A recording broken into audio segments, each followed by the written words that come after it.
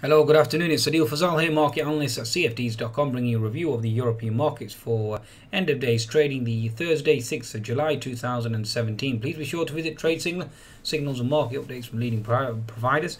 You can certainly download the app at www.tradesignal.com, and you can certainly download also at www.Google Play and Apple App Store. Okay, now in terms of the markets and where they stand and where they've certainly finished, let's just quickly go through them. US markets at present currently in the negative, again being hurt by concerns over North Korea, although it certainly seems to be being negated thus far, even though there have been concerns throughout the day with regards to yields in Europe rising. With the euro certainly at the lofty heights above 1.14 now. 1.1422 is the last potential quote. Okay, so again, euro certainly strength certainly hurting European equities.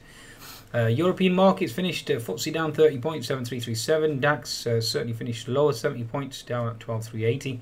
French CAC actually managed to reverse towards the end, back up to 5150.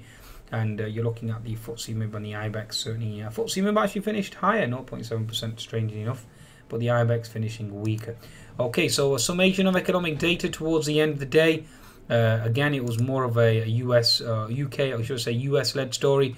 Certainly European obviously markets were hurt by German factory orders coming in worse than expected. Again, German yields certainly rising, yields across the Eurozone all in all, and that was led by the ECB minutes and Mr. Villeroy certainly on the hawkish side. Given the fact that ECB initially, or the report denied that the ECB had discussed tapering, and then obviously ECB minutes confirmed tapering had been discussed, very strange, and that certainly sent the yields higher. Well, in advance they were higher, and the euro certainly pushing higher as well. Mr. Trump is in Poland at the moment. Again, a very strange individual, and again, very strange comments coming out from him can certainly sway the markets. Mr. Trump did actually indicate that he is going to keep trying with China with regards to the situation there. So again, certainly take that on board as well. Mortgage applications from the US certainly came in slightly stronger. Challenger job cuts again came in slightly stronger, but ADP numbers and the jobless claims certainly came on the weaker side. Trade balance certainly came in on the weaker side as well. Canadian data on the mixed bag there with regards to building permits stronger, and imports exports certainly coming in on the more or less in line basically. US market services PMI negated the weak jobless data. They all came in slightly stronger than expected. Mr. Powell's speech, nothing of really any major importance, and crude stocks certainly declining and thereby helping the equity markets all in all.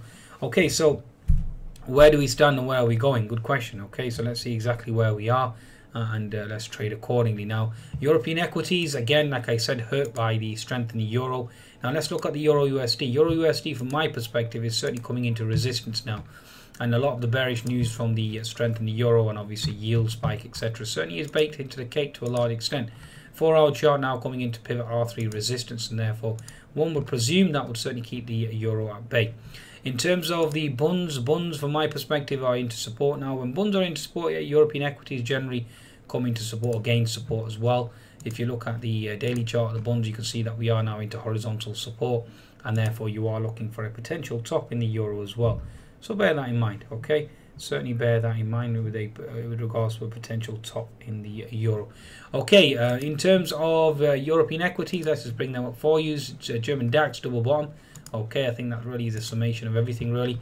Diagonal trendline resistance certainly held as well. If bonds are into support, German DAX will be into support as well. MDAX again daily, certainly horizontal support has held. A lot of bearish news certainly baked into the cake. French CAC again bottoming tail certainly is a promising sign for European equities, certainly looking to potentially reverse and push higher. FTSE 100 again, we thrust off the pivot low at 7300, so very impressive. Okay, still held that green candle, which was the lower body being at 7312. Impressive thrust higher. The resistance at 7380 or 7390 still is in place, so bear in mind, don't get too excited. 60-minute chart, a double bottom certainly has been put in from my perspective, and now we are looking at a potential bias change for a higher low.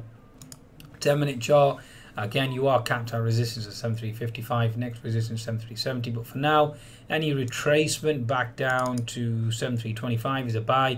Even 7310 double bottom is a buy as well, so that's my interpretation.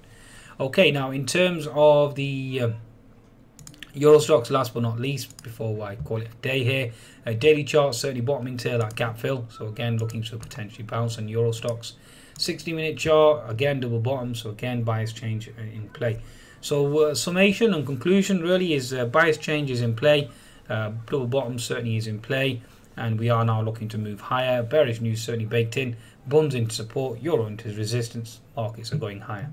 On that note, please be sure to visit cfds.com, visit Trade Signals and market updates from leading providers, and certainly be sure to download those apps. Goodbye now.